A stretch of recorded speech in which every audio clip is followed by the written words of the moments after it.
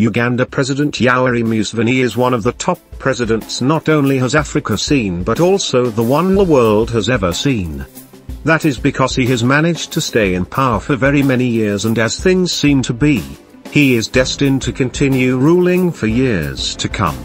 Today, President Yoweri Museveni was back to business as usual, and that was proved when he confirmed that he had jetted into the country on official business.